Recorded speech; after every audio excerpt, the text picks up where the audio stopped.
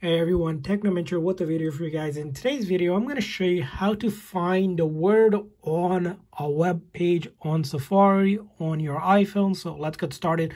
So if you ever go ahead and search something on your website, so we're just going to hop over to wiki here, pedia.com, right?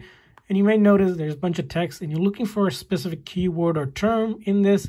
So we're going to search something up. So in order to do it, just like you would control find on your computer, you can do it on the Safari browser. Simply click on this arrow up here and then click on right here. It says find on page. So if you click on find on page, it'll give you the option to find the keyword. So I'm going to search up maybe film.